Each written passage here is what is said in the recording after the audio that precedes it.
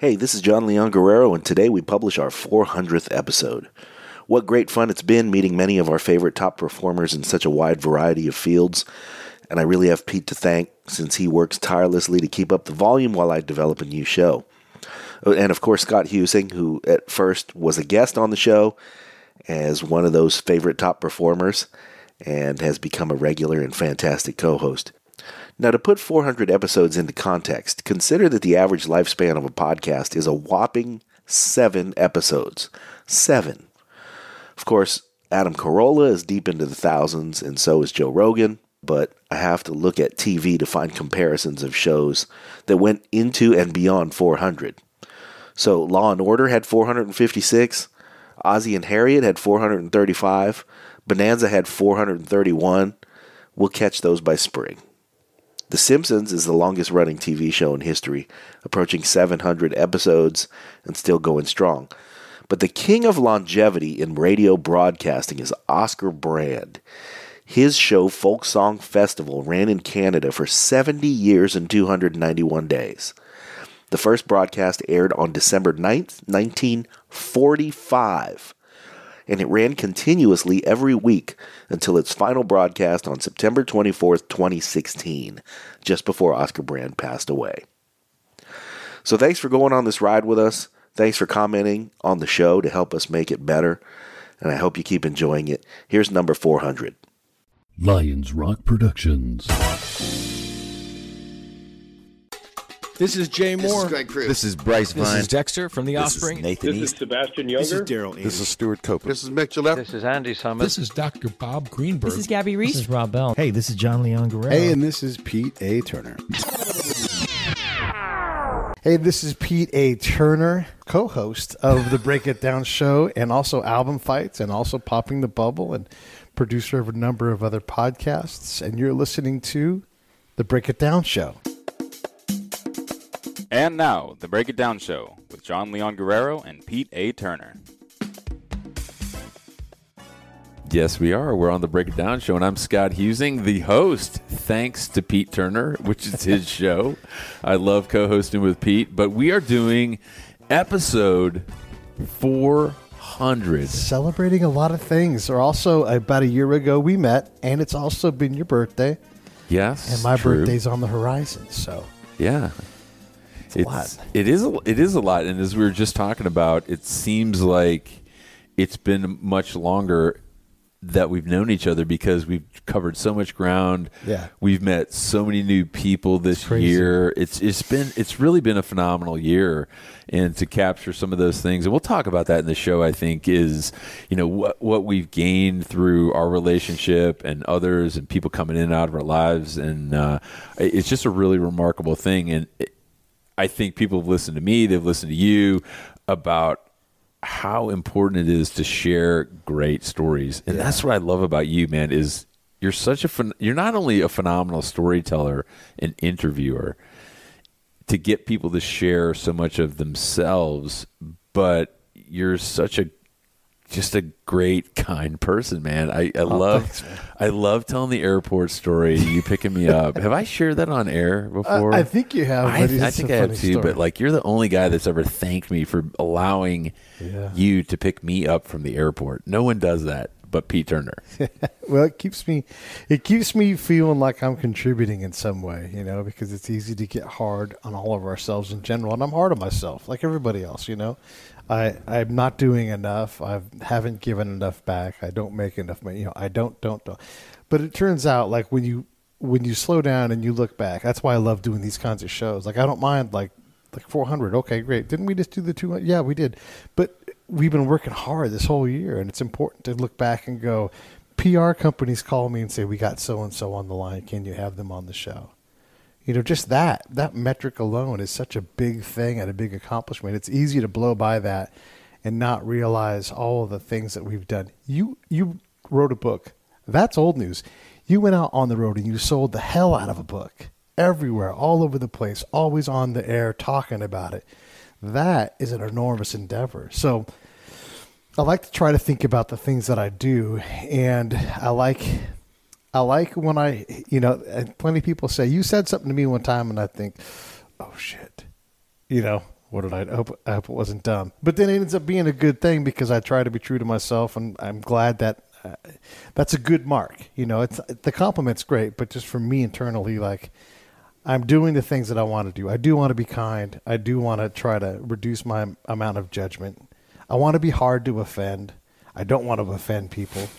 And I think if I do those things, you know, I'm contributing, and I like that. So what is the one thing over 399 episodes for a personal characteristic, something you think you were bad at before that you've really evolved and gotten better at now? I think what I'm better at now, I'm a lot better at, boy, there's so many things. But I think once the show went to 4 times a week, that was a big commitment. And I've gotten better at that. And I think that not only do I think I can put out a lot of content, and that's a marketable trait, but other people are seeing that now and saying, whoa, here's a guy who, you know, it's great to want to do a podcast, but it's a lot of work. I mean, just look at how much planning I do. You see probably a third of the planning that I do, you know, and all the emails that don't come back, you know. It's a load of work. So I think that is a good thing that I've developed, is the ability to say, without a doubt, to anybody in the marketplace, you may want to do a podcast, but if you need to get it out the door, I'm the guy that can do it. That is something that's extremely challenging and also demanding on your time. I think that in a recent interview we did with Ryan Weaver, he used a great analogy is, hey, that one picture on Instagram that you see, there was 9 hours that went into that one picture. And every 50-minute episode of the Break It Down show or Popping the Bubble that you listen to and you enjoy on this channel, there's hours and hours. I think it's a basic analogy of, I liken it to being an instructor. For every 1 hour of instruction, there's at least 3 hours of prep that a teacher uses to make sure that the students, or in your case, the listener, really get the most out of. Yeah. Yeah. Because you think about the things that are invisible costs. Like, I've been watching these Dan Rather interviews because I'm always trying to figure out what a good interviewer. I can tell you who they are and who I enjoy, but why? What skills, what tools are they using, and then how do I apply them, or how do I go, I'm leaving those tools alone. That's just not my strength. You know, just think about that, like getting better or processing all the, you know, yes, we don't have a singular theme because we illustrate life, but taking all those perspectives and then turning them into thoughts that are coherent and go, this is how these things jump across all these disciplines. That all takes time. That's all part of that whole hosting and illustrating thing that we have to do to make the show matter. So every podcast or every broadcast, for that matter, does have a theme, I think, whether it's political, self-help, how to do it. Yeah. What's Pete Turner's theme for the Break It Down show? I like to illustrate life, you know, things that are interesting to me, and who's defined by one thing, you know? If Joe Rogan can have on whoever he wants, you know, how come he gets to do it and why can't I, you know? I'm not just a combat guy. I'm a spy. I'm not just that. I'm an academic guy. I'm also, you know, a former athlete when my body worked. I've got all these things. I'm a dad, you know.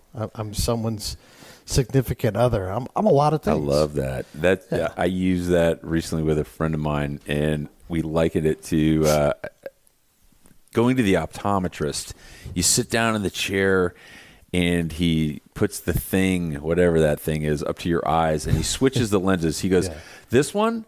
No, or this one. Yeah. Not so much this, but this. So Pete's like, not so much a soldier as he is a spy. Yeah. Not so much a storyteller is a share of other people's stories. Right. Or, you know, so there's so many different levels, so many different lenses that, you know, flip up and down, and I'm moving my hands in front of my eyes right now, like the thing in the optometrist's office. But that's Pete, you know, and that is really, it is an acquired skill. So, you know, from episode 1 to 400, that's remarkable to be able to do that, man. It's incredible too. And you look at the pedigree of the people that we've had, whether they're known or not, there's real impactful people in that body of work that are contributing to our lives if we just listen to what they're doing and go, wow, I can use some of that. I mean, every episode has gems in it. Every single one. I don't think there's a single episode that I've listened to or that I've been fortunate to co-host with you where I don't take some small piece of that and then weave that into something I talk about or continue to share that story. I think there's so many second and third order effects of being in this type of entertainment field where everything we're talking about now, and Pete and I talked about this before the show. We're like, hey, what are we going to talk about in episode 400? And we thought, well, we're going to talk about these things, but really we wanted to share with the listeners today just the experiences and the impact that this type of profession and the passion, again, for doing what you love and really making an impact on those around you, how that really is super fulfilling for anybody. And I think those are questions that are important, not only to us as veterans, being me and Pete, who are sitting here at my ranch again in Southern California, to as entertainers and artists to really try and communicate stories that are important to people, that are entertaining to people, and giving them something that they can take away with and say, God, you know what? I can use that. And to anyone listening, anything we say, nothing's original. You can use any of it, and you can quote any of it, because that's the beauty of what we do is to share those stories. And I think you have more experience in that area of doing interviews with so many diverse people. Sure. And, talk a little bit about the diversity of why you approach certain subjects to get on your show. What is that one thing or those things that say, I got to get that person on the show? So when I'm looking at what I want to have on, I might go to Barnes and Nobles and look at the books on the tables and go, who in here? That's how we got Lynn Vincent. It's like, oh, okay, great. Here's the USS Indianapolis. I love this story. It's so tragic. And, I know we can probably get this person. Or someone talks about, so we just did, and the show hasn't even posted yet. We just did an interview in my hometown with a refinery we call Valero. And there's a lot of people that hate it because they hate big oil. Where the hell big oil is. And they hate it because they, quote unquote, pollute. Okay, well, that's great. But what are we talking about? Like, are you mad because you drive a car and you have petroleum products around you all the time and you feel bad for yourself? Or are you mad because you don't understand who they are? Or are they really this evil mustache twisting entity?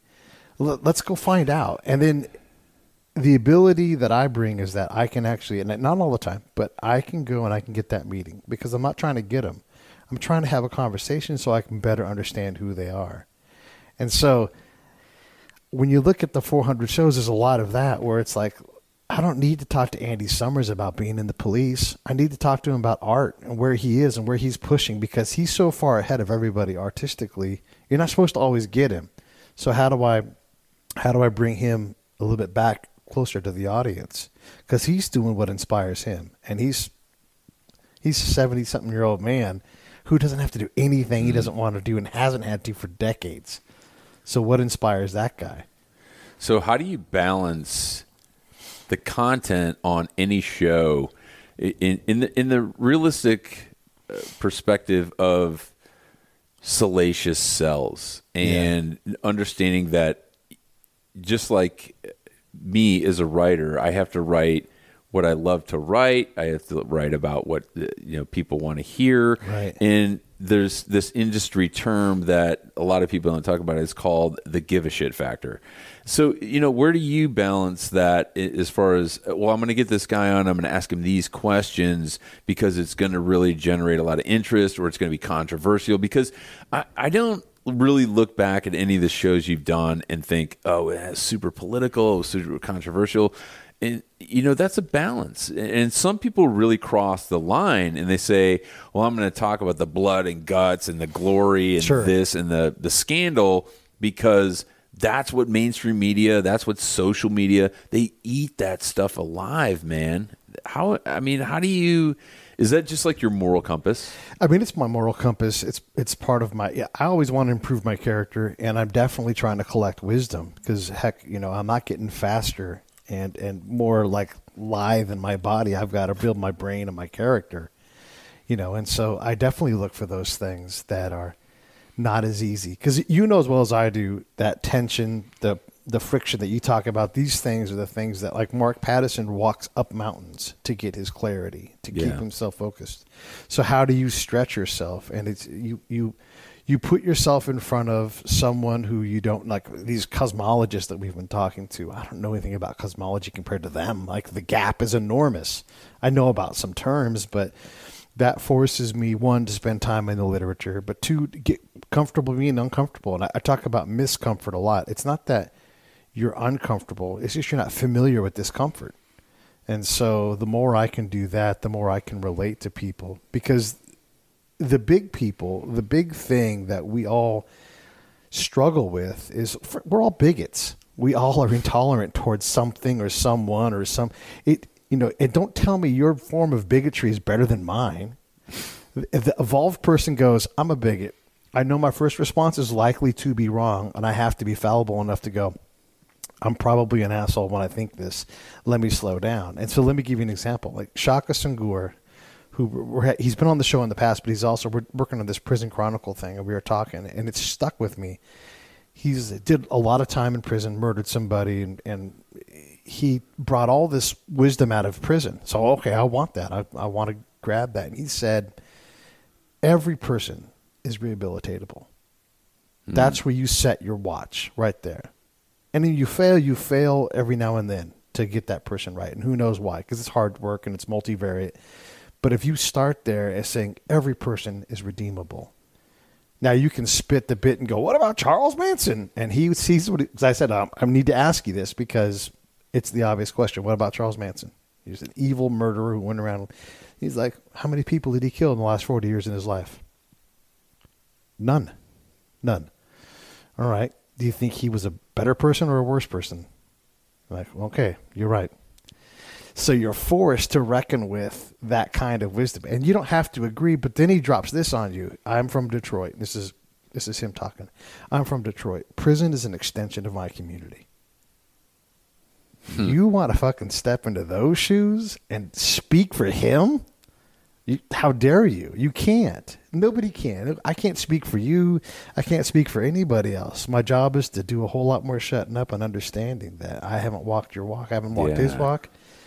Prison's an extension of your community.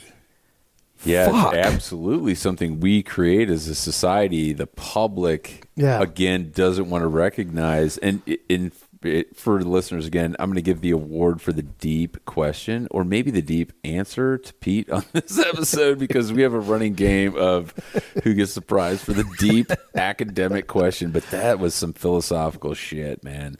And you know what's really interesting about that statement is that the voice, who's going to be the voice for this group? Who's going to be the voice for that? Right. And a lot of people are really intimidated by that, I think. And I'll share a personal story with me about the Veterans Day article that I just wrote in USA Today called, Thank You for Killing. Man, it really set some people off.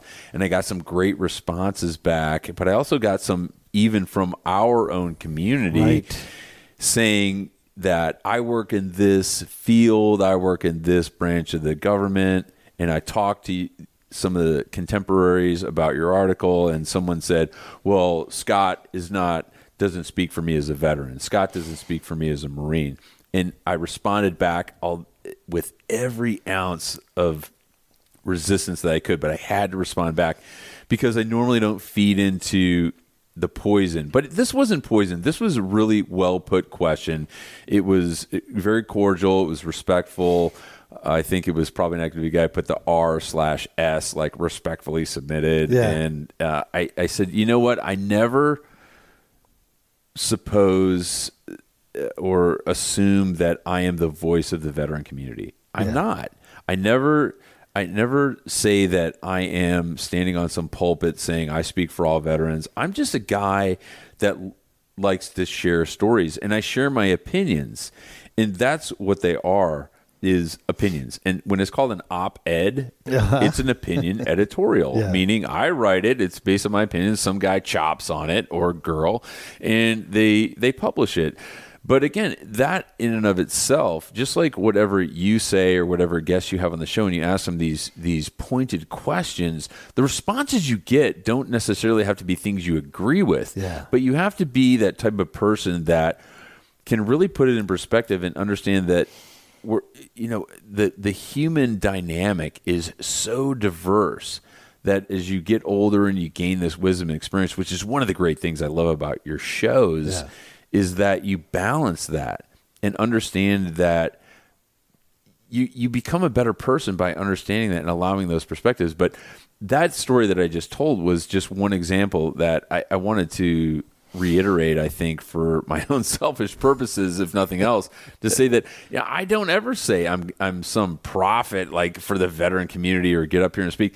But I feel that if I don't do it, who will? Yeah. You have to have that capacity to hit the enter button on your computer and send that out into the ionosphere and send it out into the airwaves or whatever the medium is that you communicate your message. That takes courage. It does. Just like standing on a stage on Broadway and exposing yourself, trying to pretend to be something you're not.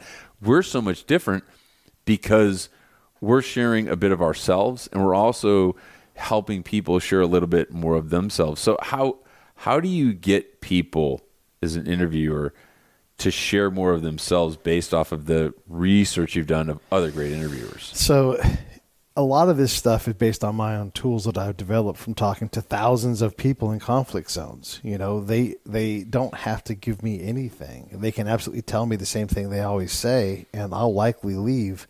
But that's not my job. My job is to find out what the commander doesn't know he doesn't know. Like there's a whole list of questions. I always talk about this. There's 100 questions that I could answer at any point in time that may or may not be the right answer. Who knows? And that stuff's important. But what really matters is when I come back to the commander and say, you're putting these efforts forward, and here are the outcomes that I can find, right?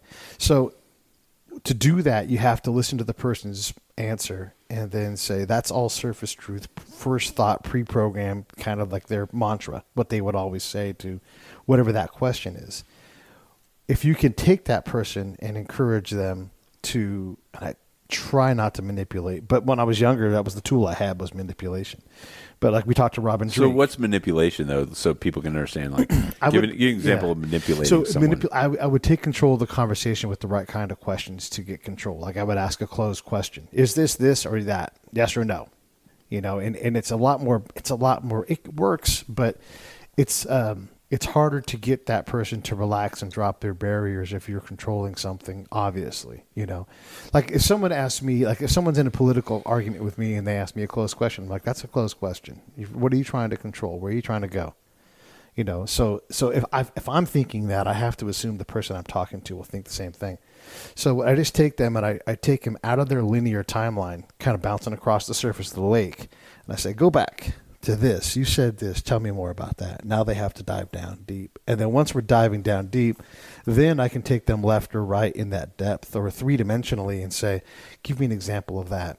Give me an example when that didn't work. Give me an example from your neighbor. And I can look for these things where now they're no longer on the surface. They're pulling deep from their memory. And I'm asking them about their opinion on things, and that gets them to release a lot of that. I'm already in the door, basically. I'm inside the house, and I'm kind of looking around, and I'm asking them questions about things they want to answer. Hey, tell me about your flag up there. What is that? Like you have no ability except for to say, oh, that's the gunner from the company that commanded when I was in Ramadi. Let me tell you about it. You have to. There's a whole litany of things that I can take and use in there, and I'm no longer on the surface of your brain. I'm deep into it. So as you've evolved and gotten more experience and more wisdom, how do you take those from those closed questions to something deper? I try to look for, and I learned some of this from Mark Valley, I try to look for emotional cues. What were you thinking, or what did I think they were thinking? And I try to put the question in an emotional frame.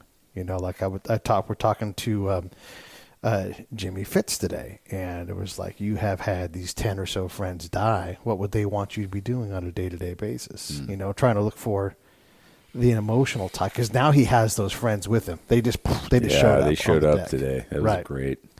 So I'm looking to do that. because that is uncommon to get that kind of response in a way that's not manipulative and not salacious. I don't need salacious. Jimmy's interesting just because of who he is. Yeah. You know, I don't need salacious. Tim Kennedy is a good example of someone who you can go salacious because he'll say provocative shit that I frankly don't agree with. And you can say words like waterboarding, opinion given. Right. Yeah, exactly. Yeah. PTSD. You get over that shit. Like, okay, that's great. But, and also, you know, he's, I don't want to unfairly characterize him, but it's all I can do right now. So, he is immature in his approach to conflict. It's not all killing. It just can't be. Yeah, you're a Green Beret. Let's be honest with what you guys do. You guys mostly partner with other people. And like all operators, you will have more conversations than you will shoot bullets. So if your answer is bullets and killing, you probably have some evolutions to go through. Yeah. So how does that use that analogy from, you know, something from that extreme to achieve an effect, whether it's bullets and killing, you achieve an objective is the end state for eliminating something, to how you evolve in what you do now. Does that make sense? Ask me again in another way. Yeah. So how does using that analogy from what you just gave from, you know, killing people and achieving an objective, how do you get around that to find a different way to achieve your end state? Okay. I'm a big believer, and I've seen this done and I've used it, is creating an affect over an effect. Because the affect will yank the effect along with it. You just killed 15 people. Well, let me see what the response to stimuli is, which is the noun version of affect, right? What's the response to stimuli? Well, everybody here is terrified of the S. Like we use the example all the time in stories where they talk about the police on one side of the river and on the other side are a special operations guy. They come across and they're snatching guys in the middle of the night. We're trying to teach Iraqis about due process. And you're snatching motherfuckers out of their bed. They're sleeping. Innocent people are sleeping in trenches. Not wanting to get arrested. So now you got men not in their home, terrified for their families. They're sleeping in irrigation ditches, hiding, you know, and it's like none of that is the desired impact in a place that's trying to become normal. The specter of war is way worse than the reality of it in modern conflict, from my experience. The specter is way worse. Now, there are times like when you guys are in a full pitch battle in Ramadi. I'm not talking about that. I'm talking about the other places where the conflict is spiky, you know, where it's like, there's war today, now there's not. There's war today, now there's not, you know, that kind of thing. And so you can't have that approach. So if you don't lead with an effect, if you can't design an effect and figure out if you can create it, then you are only left with effects. And I'll tell you right now, effects fail all the time. So that's, I think, the approach that I try to take is what impact emotionally are you creating with what you do? And it tempers what I do now. Hey, this is John Leon Guerrero, co-host of the Break It Down show and fellow producer here at Lions Rock Productions. And I'm proud to announce our newest show coming in January.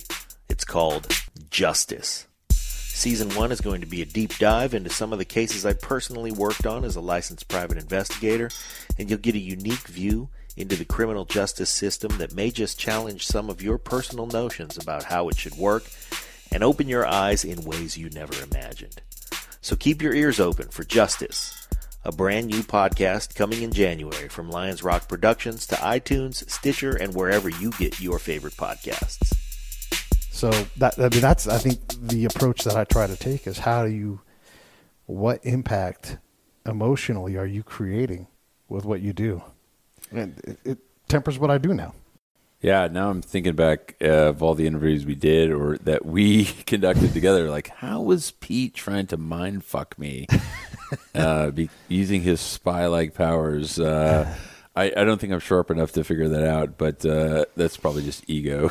Most of the time, I'm lost. I think that you probably play on ego a lot too. Like, sure, when you pull those emotional pieces that people connect to, not only in combat, which is we've talked about that enough. We don't need to bore listeners with that, but using those emotional pieces, those things that you use, the example of the picture of my Marines on the wall or whatever it is in the setting that you do to pull that emotional response. And a lot of the interviews you do are in person, which we agree are always the best. Yeah. Like today, we're interviewing motocross legend, plank owner of the whole industry almost, Jimmy Fitzpatrick. We're at, he lives across the street from me. This phenomenal setting, and it's so comfortable when you're in that setting because you can pull those pieces because everyone feels comfortable at home. We're at my home right now, and Pete's been here plenty of times. But so talk about when we do a remote interview, when it's a computer screen or Skyping or Zooming someone in, and how do you read about a person, you know a little bit about them. We do a lot of research on people before we go into an interview because we want to respect that person. We want to you have to respect the person that you're interviewing him and, understand that their time is so valuable. How do you do that remotely? What are the things that people that want to do this, or even some of the people you've interviewed understand, like, oh, wow, Pete was doing this. This is how he did that. I mean, we're looking for those questions that make them go, oh, wow, and try to get that different response where they have to actually access their brain or it makes them respond. I mean, I'm looking for a question that's less obvious, but not silly. Like, how do you get this person to think about this? And people don't realize what they know in terms of as they say things like, wait, hold on, you just skipped a huge thing. You have this incredible experience. What happened 5 minutes before that? Like, what were you thinking about? And like, oh yeah, you know what? I hadn't thought about that. And then you get these incredible stories like we just did and just posted Andrew Bernstein. And he was talking about how he was a Brooklyn Jewish kid going to UMass, taking pictures for the sports paper, and he ends up becoming a photographer. He's like, but I was fooling around. I was just doing stuff. We had a daily paper, so I'm taking I don't know what I was doing. I was doing it, but that was it. And so he's like, I have to do something else. So, I started going to Pasadena Academy of Art or whatever the school was called, but it's Pasadena. And I'm like, stop. How's a Jewish kid from Brooklyn end up in Pasadena at an art school? That doesn't just happen. And he's like, oh, my sister is Didi Khan. She was Frenchie in Greece. And so you end up in this totally different place by getting him to slow down and go, oh, that is a big thing. That is a big, huge leap. So not granted, that was face to face, but I'm looking for those moments in a conversation where you can grab someone and just turn that conversation around to a different spot where you get them thinking about it. So it's easier when you're face to face. I think that's unique to you as an interviewer that you don't go out with the aim of trying to pull those things. You go into an interview and those things just kind of drop into your lap, and you have the intuition to understand, like, hold on a second, let's spin the wheel on that a little bit. How gratifying is that also to know that you've really brought some illumination to the person you're interviewing that they never would have thought of in a million years. Like, God, I never took the time to stop and think about the process on how I got here. Because most people think about the end state. Mm-hmm. I'm guilty of that. I mean, completely, because you know this. I think here's the true confession for this interview, which I love giving. Is, and I told you this already, is I'm an emotional person. I've come to grips with that. Like a lot of the things I do in life, a lot of the decisions I make are emotionally based, and that's just the person I am. And you kind of evolve into that. And I think not only talking to you and our friendship as has evolved, although it seemed like 10 years, 20, whatever, is, you know, you realize these things as you go along. But when you have that opportunity to make a person stop and say, man, I never really realized about what it took me to get here. What's that like for you as an interviewer? Yeah, it's incredible. Andrew, again, when he went out to New York to visit his sister while she was making grease, he said he had an epiphany. Well, that's a big life-changing moment. We're not going past that. Like, stop. Let's get into that moment. And then one of the things that I've picked up is my my interaction, what I'm feeling, and where I'm drawing these things from, and my ego.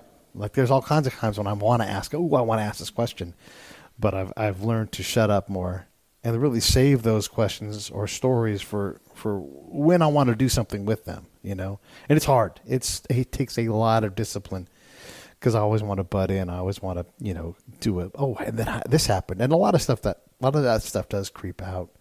But I'm a lot more emotional about a lot more things now as I've shared these incredible things with people. You know, and when Shaka and I are talking, and I talk about getting off the X and how critical that is for us. We're always looking for the X so we can not even get on it. And then once we're on it, doing everything we can to get off. And he's like, there's X's everywhere in the hood. Like, yeah, I bet. And they're not easily marked. And then you think about that, and I feel so, not badly, but I feel the weight of that conversation. And even right now, it makes me emotional, you know, and I think about that. Or I think about our friend across the way who's got this diagnosis and the world that he's in. And like the first thing these guys think of is how do I help the next person in line? Yeah. How do I start a foundation and start raising money for, probably not for me, you know, but for 5 guys from now? That's like the first thing they think of. And it's such a beautiful thing, and it makes me emotional like I've never been before because you experience this in real time. See, you base your profession off of talking and asking questions. So I'll just ask you kind of an open-ended question. This is kind of Ratheresque. I love it. Listening. Yeah, well, I'm guilty of not always listening. You know, you can be really good at listening, so good at interviewing that you don't have to listen all the time. And I know what the next simple question is, and I miss the golden questions because I'm tweeting. I'm not fully present. I mean, you know, and I'll allow myself that those are advanced level interview skills to be that present all the time and to not be distracted. I've tried to do less of the social media stuff during, but then I will absolutely forget about the camera, you know, so my monitor, I've had to turn it more towards that listening thing. It's a challenge. And then also ignoring my ego at the same time while I listen because I get all and then my ego is talking to me and that's distracting me from listening because there's real important words in there. But that's my answer to listening. The listening question is it's very hard to do at the level that I want to do it at. Doesn't mean I'm not listening. I don't want to say that, but there are times when I certainly could listen more. And then and here's why I know. When I edit the shows, because I edit all the shows, I'm like, I don't even remember him saying this. I missed these key questions. You know, the interview's still great. You guys would never know, but I know. So yeah, that's my answer to listen. The obvious follow question to that would be regrets on editing. On editing, but we won't go there. That's an inside, rather esoteric discussion. But in the same vein, so what is the golden question? Like, what does that look like to you? It's unknown. You have to be prepared for it. And that means you have to have several things. When I would do combat questions, right, I would have a number of magazines of questions, farmer questions, you know, basic PIR information request questions, you know, all these different things. And so you're ready with the right question system and conversation. So that means a lot of out loud, crazy person walking around the camp conversations, you know, where I'm like, well, then I would want to say this. And, you know, and I backwards plan these conversations out. That level of detail is not required with what we do here. That level of detail is required because I'm not going to go out with you and your company and be fucking around for 1 second. I'm going to be as prepared as I can be. And there'll be no doubt that like Pete's ready every single time. Different world though. So here, when it comes to that, I don't know, the art of asking questions in this case is different. I'm kind of off topic now. But the questions that I want to ask come from my experience for sure in thousands of interviews, you know, so there's questions, but those golden things, they're obvious to me when I see them and I'm like, oh, this is epiphany. Stop.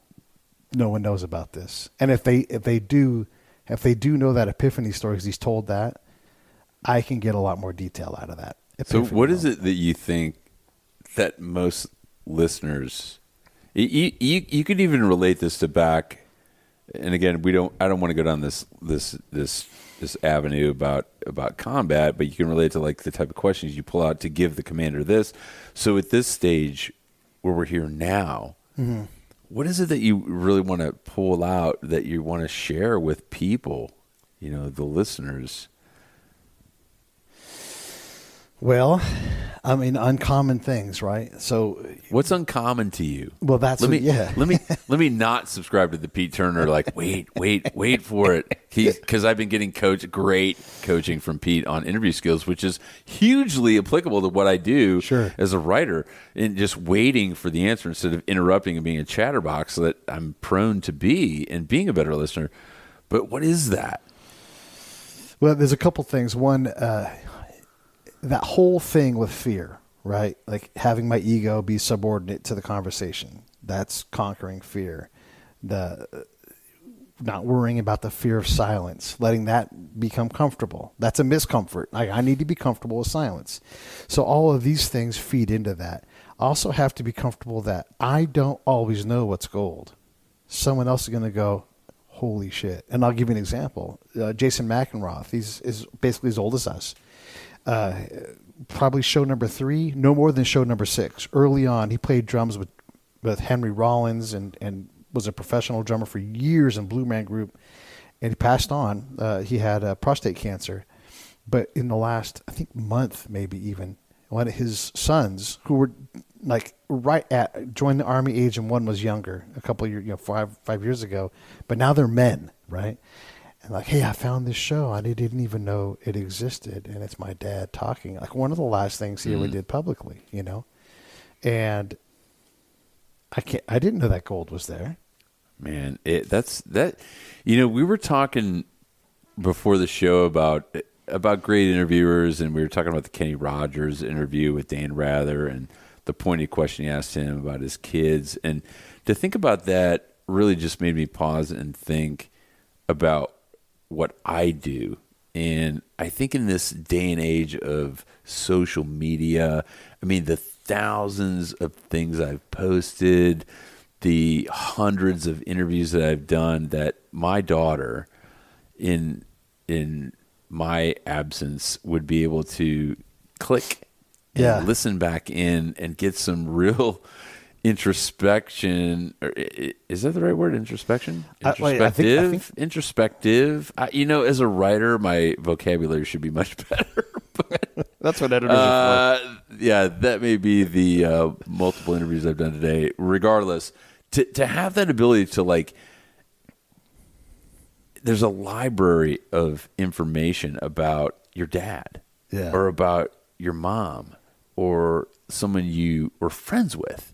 Yeah. And he said, man, I never, ever heard them say that. And this guy, Pete Turner, right, from Benicia, California, got them to say this. And throughout my whole life, I never heard them say that. Have you ever thought about that? Yeah, I do think about that. The second and third order effects, Pete. All right, that's exactly what we're talking about. So yeah, this is gold. I know this is gold, and this will always be interesting.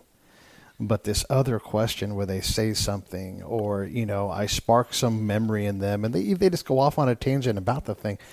It's part of the show. It's part of what that moment is. That's why I like the beauty of the conversation over necessarily the interview, where it's kind of like you kind of walk that line.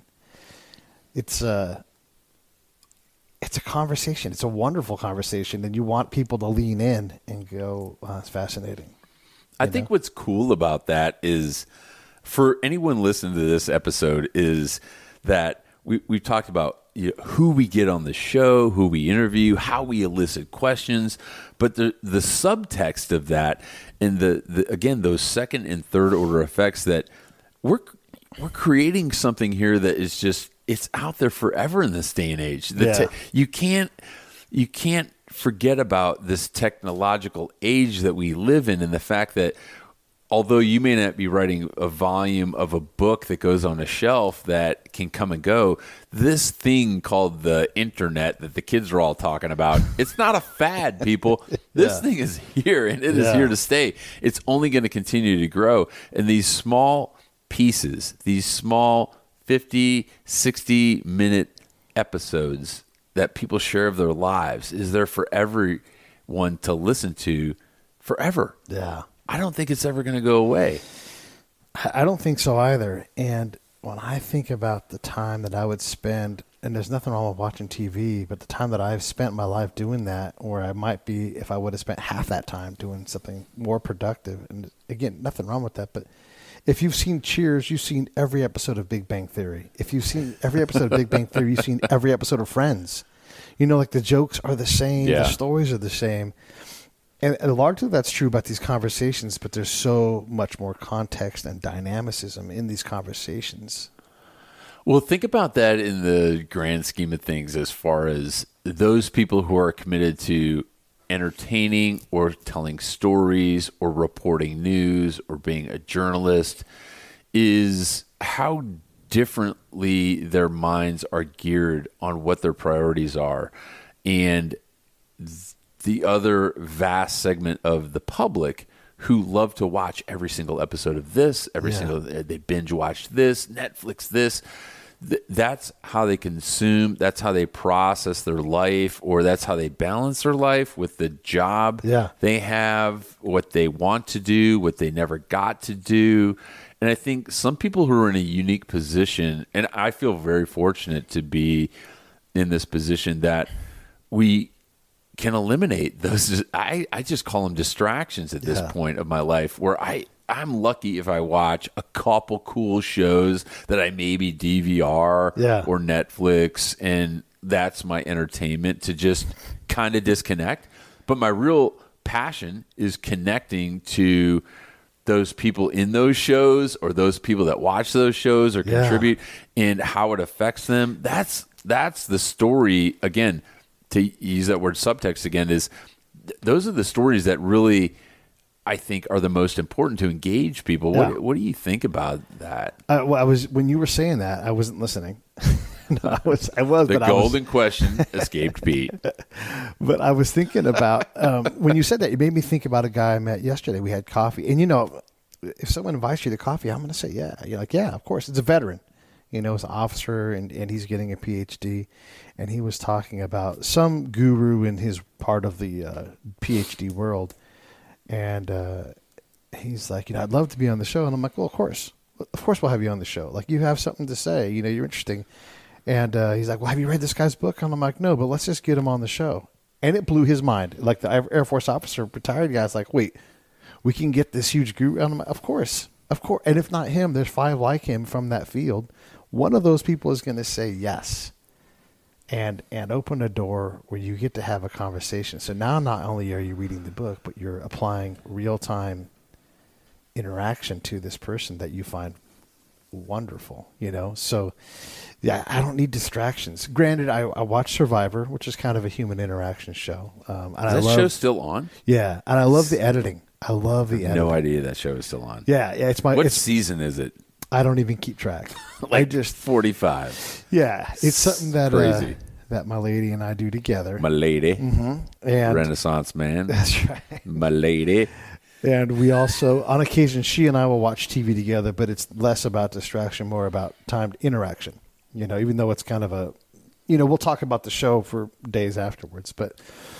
Yeah, that ability to take that person in real life and really put them down in front of you and have a conversation. And then to take them and put them into an environment where I love what we did with Michelle Rigby-Assad. Field spy, CIA spy, field commander, and then talking about, the virtual her that would be on your shoulder. And you're like, I just have to trust that virtual CIA person who I don't know exists, this information's good. And I'm going to put my dudes in harm's way based on that. And she's thinking, the virtual Scott on her shoulder. She's like, I owe this guy the best that I've got. Yeah. Oh, it's such a great conversation. Yeah, that was something too. Again, that just really fell into our lap. That show with Michelle, where not only is she wrote a great book and she had all this life experience, she's still doing it to this day, but it really exposed itself during that episode of the connection that we had. Again, it was kind of almost like we were pen pals in a combat environment where I was sending this type of information. It was being received and it was heard and I was getting a response, but I didn't really know the person that it was coming from. Right. Yeah, that is really where you invite people on the show and these magical things, not to sound too Disneyland, but they do happen. Yeah. It's really something that is extraordinary that comes out of doing a show like this. So I'd have to say, I don't know, to shift gears. Yeah. Interviews that you want to do in the next 100 episodes. Oh, people, Yeah. stories that you want to grab. So there are so many, but there's one I'm really excited about, and it's booked, and John's going to do it, and I think John's perfect for it. It's this guy named, his rap name is X-Rated, and that's what you have to look at. X-Raid, like I'm going to raid the compound, X-Rated. And he and some friends killed some people. They went to jail for murder, and he says he didn't do it, but the 40-something-year-old him who's been in jail for 20-plus years says, I didn't do the killing, but I went there to harm those people, and I deserve my time in jail. So you've got this culpable guy who's also an artist, and he's been rapping the entire time that he's been in prison, putting his raps over the prison payphone to his friend. They record it and put out an album, and he's a signed act. Wow. Yeah. So this guy's, I have to know about this guy. I have to understand and he's out now, right? And he's out, but he's limited travel, cannot go to the area where he killed the people, because that's just, we don't do that.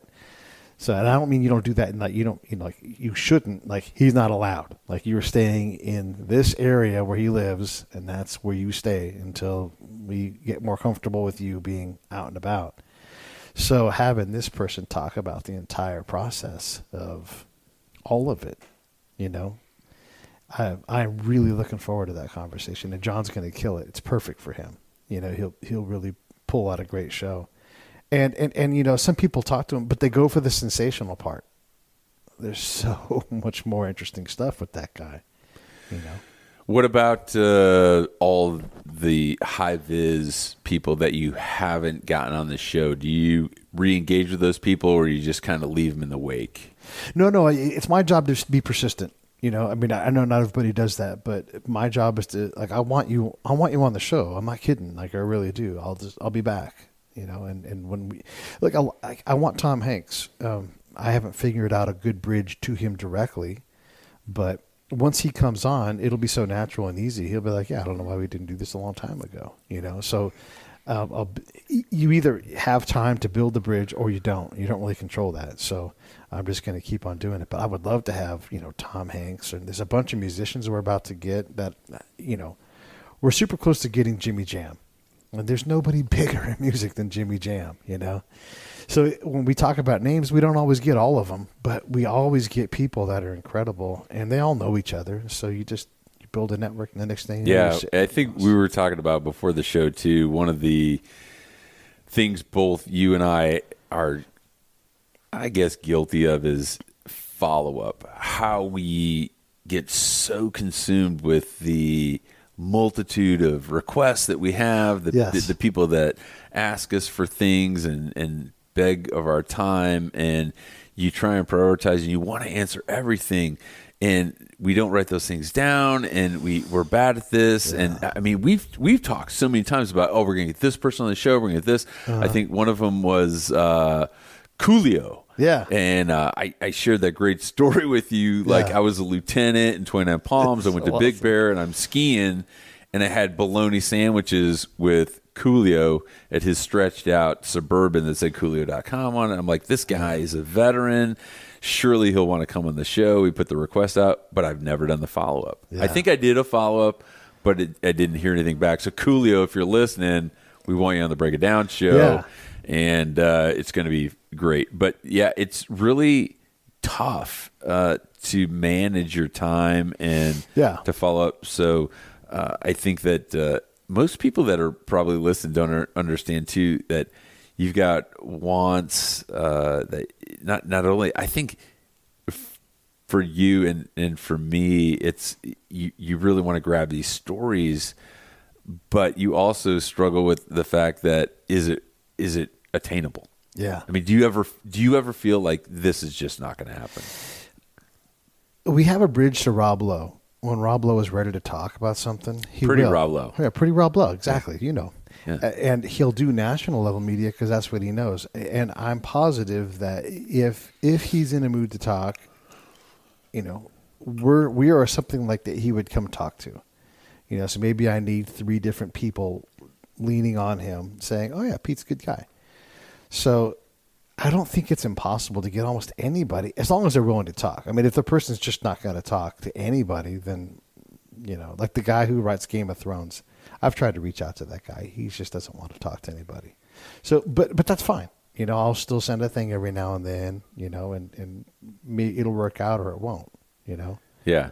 Well, I see that's something that just came to light too is a good friend of mine who saw my daughter being born while I was in Baghdad. She is a amazing person, Karen Walsh. Love you, Karen. I'll send you this episode so you get a shout out.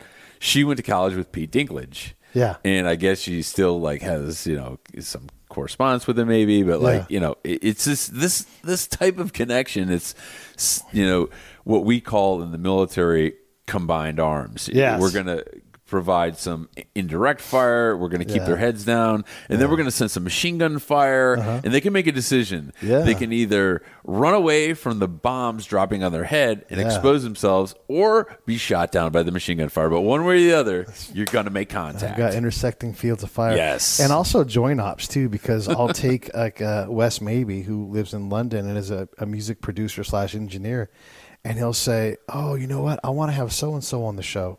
Okay, let's do it. Let's book them. I've told you, like, just book them. And same thing with this Andrew Bernstein guy. He gets all these legends from sports. He's had Kareem on his show. He's had Nolan Ryan on his show. But yeah, when you have someone in your life who doesn't fit that mold, you should bring him on my show. And he's like, I'd never thought about that. So who's going to be on this show next 100 episodes? Who's like your top 10 lineup that I hope we get people can tune into and say, hey man, the Break It Down show, I got to put that, I got to save that as a favorite on my my iPhone. I got to put that as a bookmark on my 100 computer. Shows, it's so the next 100 shows. Okay, I'm hoping that we get Dee Dee Khan, because how great would that be to talk to her about being on Grease and then barely talk about that again and talk about what it's like to be, you know, an actress in Hollywood for the last 40 years. She was on 72 different episodes of Benson, you know, so she's got a career outside of Grease, so surely she wants to talk about that. But that would be incredible. I would love to get David Foster. We're close enough to start to ask now. But he's a very busy dude. That's the other thing, is you have to respect how busy these guys are. And then twice now we've almost had Danny Trejo. It just hasn't worked out because he's super busy, and, you know, I want to sit in a room with Danny Trejo and talk to him. I don't want to talk to him on the phone like it's a 15-minute phoner for the radio. Mm-hmm. That doesn't do anybody any good. You know, like this. That's that format. That's not this format. I think you've done radio shows. I've done a couple hundred radio shows in the last year. Yeah. It is a really different dynamic, too, because when you go into that type of forum, you got to get your message out in 7-minute segments, if that. Yeah. And I think some listeners love that type of, you know, pizzicato. Yeah. They want information in and out. And then there's others that really are tuned into this podcast medium that is taking over. Yeah. It's only going to get better. And you're only going to get bigger, and really getting underneath the skin, really taking that and scraping beneath the surface to get people to share what they hadn't thought of beyond getting their message out, in 7 minutes, because you just can't do that. Yeah. And that's where people battle when you're selling a product, you're selling your brand, you're selling your movie, you're selling this, is like, I need to capitalize on this because this is my business. If I don't talk about this in 7 minutes, I'm wasting valuable airtime. And that's a decision that people have to make. I could have gone off on many tangents and talked about the emotional things and some esoteric things about what was important about writing my story and sharing this and doing that. But what was important was this. And there's also responsibilities you have to other people, like your publisher, your producer. So I think that's an interesting thing. And those interviews also tend to get canned, where you're like, this is the interview I'm doing. This is my 7-minute pitch, And so not all the time for everybody, but if you're on a press tour and you're doing Mike Huckabee, this person, that, you're going to say the same things a lot. Oh, it's ridiculous. I remember when we launched the book, when we launched Echo In Ramadi on Fox and Friends with Kilmeade, and my publicist, she just my Google Calendar looked like it had been hit with a 12-gauge shotgun with birdshot. It was nuts. And I was literally locked in my hotel room in New York City doing back-to-back interviews. There was at least 20, 25 interviews. It was insane. And there were all these 7-minute sound bites. And if it was good enough, they'd say, hey, can you hold on the line and do another one? And you'd have to say, no, I can't, because I got to jump on this other show, man. Yeah. And you feel bad because you want to elaborate, you want to tell a story, but it's really something, that you don't prepare yourself for. The other thing about all of that is, like, you tell the story of Libby and how impactful his passing is in the story. And you guys open basically with that. Like, you open with that in the book, basically. Like, this happens fast. And in the next segment, holiday gift guide. Like, wait a second.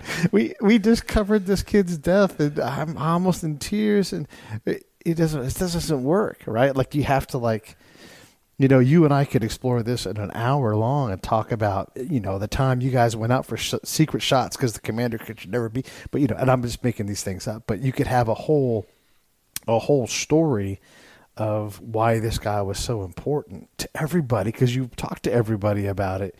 And there's no holiday gift guide segment 7 minutes later to totally change gears. I think there's a place for that that's going to be sustained in what we used to call terrestrial radio, which in and of itself has morphed into podcasts. You can restream it, you can listen to it again, it's on demand, whatever the medium is, it's there. But when you want to click on a certain topic to learn about a certain person, or you want to learn about a certain story or a certain piece of history, you're going to click that button and you're going to tune into the Break It Down show and listen to Pete Turner talk to, gratuitous plug, Sebastian Younger. Oh, nice. He's got to get a plug in every show we do. That guy is legendary. We love Sebastian. Just to be connected to that guy, because, we love his work.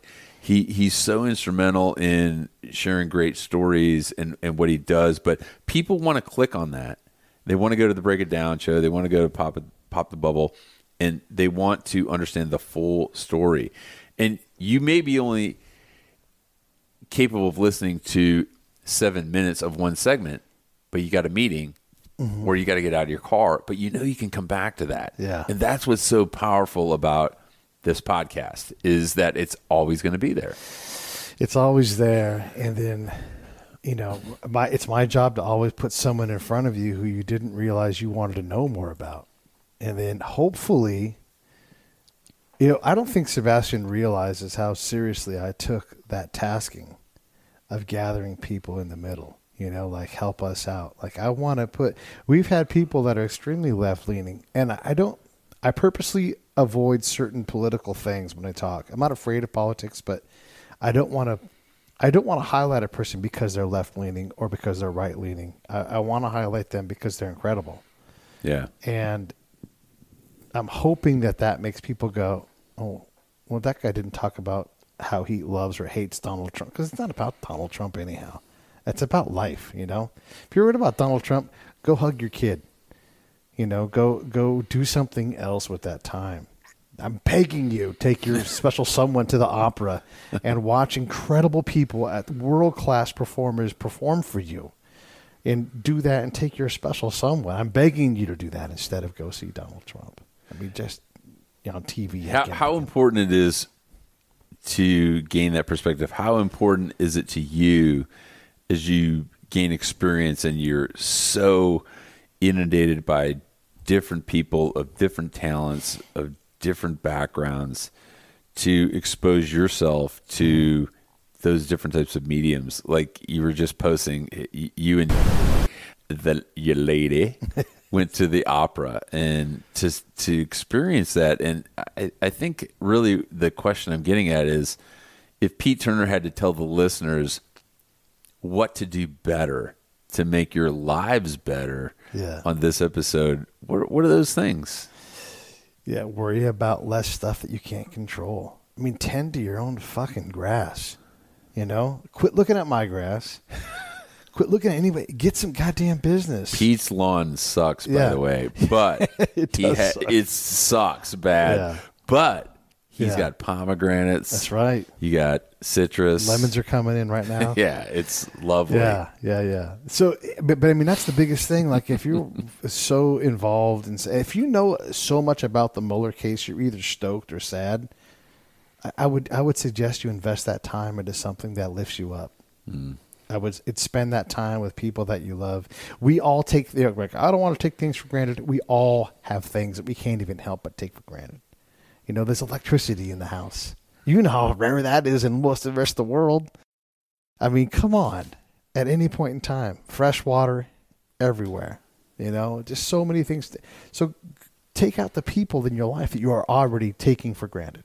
We all do it. I take my mom for granted all the time, my brother too, you know, and spend more time with those folks, because that's infinitely more important, you know, than doing that. You've got friends you haven't seen enough, go see them. Go out to lunch.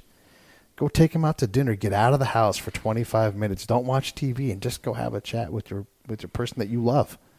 That's what I would say. Just more interaction with each other and less thumbs on screens and less hate on the TV, because that's what a lot of those TV shows sell, is hate.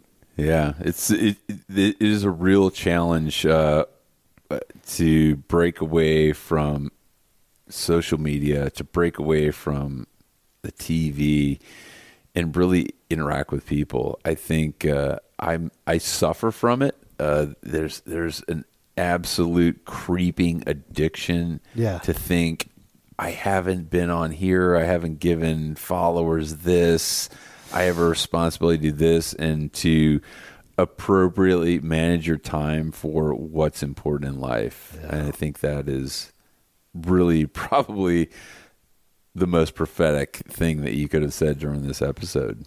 I think we're all guilty of it, right? Like, you and I are in a social media world where it's part of our trade, you know, and you have to do it to some extent, but yeah, you have to. I think that's really cool in the fact that one of the things listeners may not understand about you as a person, as a podcaster, talking about being sucked into that social media world, that virtual world that most people live in, or you see them on the train in their phone, they won't look at people on the bus or in a lobby, is that you take the time to drive around the state of California, out of the state of California, to conduct these interviews in person. I think that is really important, because you have to extricate yourself from your comfort zone and understand that I got to do this. I feel safe here. I feel comfortable. I'm insulated. But you force yourself to leave and get out and really interact with people. And then every time you say, oh, I don't want to do this, but you force yourself to do it, the product becomes better. Just like today with Jimmy on the dock, and being there and connecting with people and seeing the environments they live in, that's power. Yeah. That's real power. It is. It is. What have you picked up from these the shows that you've done? You've done quite a few. I don't even know the number anymore. You've done so Pete's many. turning the table on me now. What have I picked up on this is the most important thing I've probably learned is the value of friendship, to be quite honest, and not to get too emotional and teary-eyed, but to really look back and think that our friendship over this last year, which seems so much longer, right, has evolved so quickly that I love it that we call each other, we communicate, we're involved in projects together, and I think it's all based off of a common goal to share great stories and to really spread that to so many people that don't have exposure to some of the really unique facets of different people's lives that we're so very fortunate to be invited into. Yeah. I mean, I think that is one of the most remarkable things, that we're allowed to come to people's homes and ask them strange questions, put them on the spot, and then they give us answers, and we can promote it and share that with total strangers. Yeah. Hundreds of thousands of people whom we've never met is just people in other countries. Yeah. Other countries. This is international, where you're really making a difference and shedding light on so many great topics, so many great people that they never would have had the opportunity to see. And I think that you're sitting in your living room, you're watching a TV show, and you see this celebrity, or you see this public figure, or you see this PhD, this professor, and you think, man, I'd really like to get to know more about him. But you have that opportunity if you tune into the Break It Down show or pop in the Buffalo. I mean, you're gonna get that. I think that's what I've gained from this. Not just the involvement in the project of what you do, but the friendship that you and I have cultivated and sustained. I think it takes work. It does. I mean, we both have really demanding schedules, and we always answer the phone normally when we're not on the phone with someone else. We always return calls. Yeah. We rarely leave voicemail messages, and I think that that's something that I liken to being a kid again. Like, you've got a guy that you're connected to where you can just stop over and say, hey, you want to hang out? Yeah, let's hang out. There's no, hey, let's schedule a phone call for 3 p.m. on Thursday. I've got 15 minutes. There's none of that shit. It's always accessible, and I respect that, and I value that. Same. It's good stuff. What did we do here? Are we doing all right? Awesome. Thanks for doing episode 400 with me. Yeah, I tell you, the centennial episodes, man, I'm privileged to be a part of. My only, to Dan Rather you, my only regret is that we didn't meet sooner. Well, that's fine. We got plenty of time left. We do. Yeah. No, I love it.